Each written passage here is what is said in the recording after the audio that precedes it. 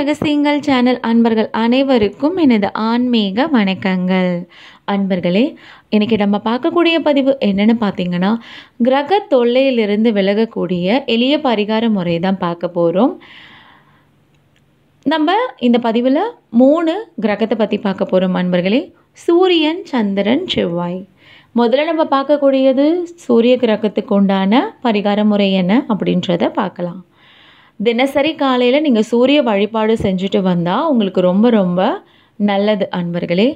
காலை சூரியன் எழுவதை பார்க்கும் பொழுது நம்மளுக்கு எவ்வளோ பெரிய தடங்கள் இருந்தாலும் விலகத்துக்கு உண்டான வாய்ப்புகள் இருக்குது.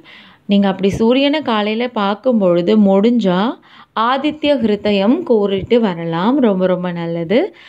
இல்லைனா ஓம் ஆதித்யாய நமக அப்படின்னு 108 முறை கூறுனா உங்களுக்கு நல்ல பலன் அளிக்கும்.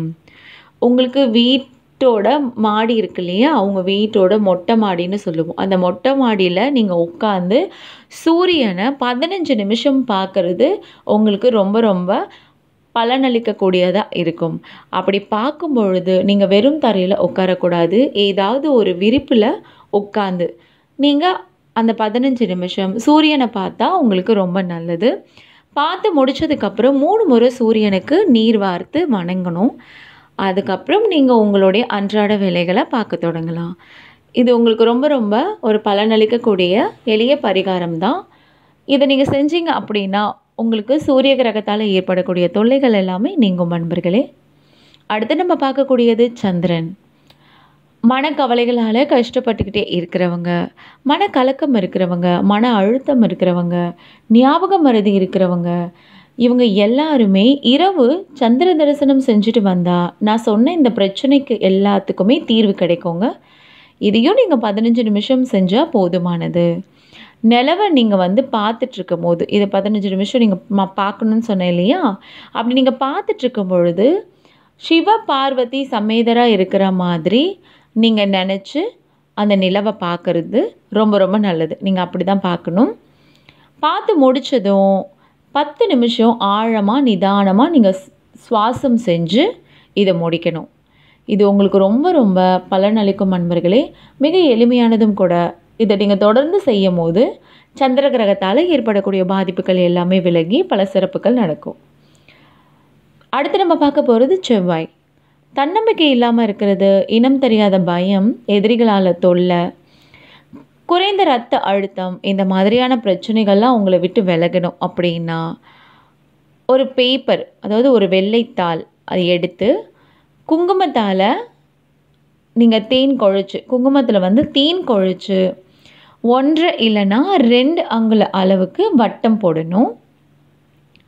அப்படி போட்டதுக்கப்புறமா சிகப்பு துணி நீங்கள் அணிஞ்சு உங்களுக்கு எதிரில் அந்த தாளை 2 அடி தள்ளி வச்சு உட்காந்து நிதானமாக ஆழமாக சுவாசம் செய்யணும்.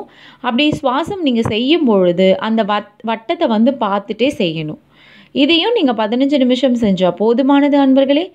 இதை நீங்கள் தினசரி செஞ்சுட்டு வந்தீங்க அப்படின்னா உங்களுக்கு ஏற்படக்கூடிய தடங்கல்கள், செவ்வாய் கிரகத்தால் ஏற்படக்கூடிய பிரச்சனைகள் எல்லாமே விலகி உங்களுக்கு பல சிறப்புகள் நடக்கும். நாயுருவி வேர் இருக்கு இல்லையா, இந்த நாயுருவி வேரால் உங்களுக்கு என்ன மாதிரியான பலன் இருக்குது அப்படின்றத பார்க்கலாம். திருஷ்டி கழிக்கிறதுக்கு ரொம்ப பயனுள்ளதாக இருக்குது இந்த நாயுருவி வேர். இந்த நாயுருவி செடியோட வேர் தீய கண் பார்வையால் பாதிக்கப்பட்டவங்க, அதாவது திருஷ்டின்னு சொல்லுவாங்க இல்லையா, இந்த மாதிரி அவங்களுடைய பார்வை நம்ம மேலே படும் பொழுது அதனால் நம்ம பாதிக்கப்படுவோம். அப்படி நம்ம பாதிக்கப்படும் போது இந்த செடியோட வேரை தலையணையோட அடியில் வச்சுட்டு உறங்கிட்டு வந்தோம் அப்படின்னா அந்த திருஷ்டியால், தீய கண் பார்வையால் ஏற்பட்ட தோஷம்லாம் உங்களுக்கு விலகி நல்லது நடக்கும்.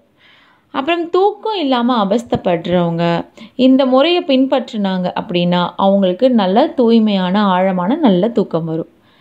குழந்தைங்க, பெண்கள் இவங்க எல்லாமே தீய சக்தியால் பாதிக்கப்பட்டாங்க அப்படின்னா அவங்களுக்கும் இந்த முறையை பயன்படுத்தலாம். இல்லைன்னா அந்த செடியோட வேரை கழுத்தில் சிகப்பு நூல் கட்டி அவங்க அதை கட்டிக்கிட்டாங்க அப்படின்னா அவங்களுக்கு இனம் தெரியாத பயம், இந்த மாதிரி தூக்கம் இல்லாமல் அவஸ்தைப்படுறது, இந்த மாதிரியான தீய சக்தியால் பாதிக்கப்படக்கூடிய விஷயங்கள் எல்லாமே அவங்கள விட்டு விலகிடும். திருமண தடை, திருமணம் நிச்சயிக்கப்பட்டு நின்று போகிறது, இந்த மாதிரியான பிரச்சனைக்கு இந்த செடியோட வேரை வலது கை மணிக்கட்டில் 1 வருஷம் வரைக்கும் அவங்க கட்டிட்டு வந்தாங்க அப்படின்னா திருமண தடைகள் எல்லாமே விலகி அவங்களுக்கு சுபிட்சமான நிகழ்ச்சிகள் நடக்கும்.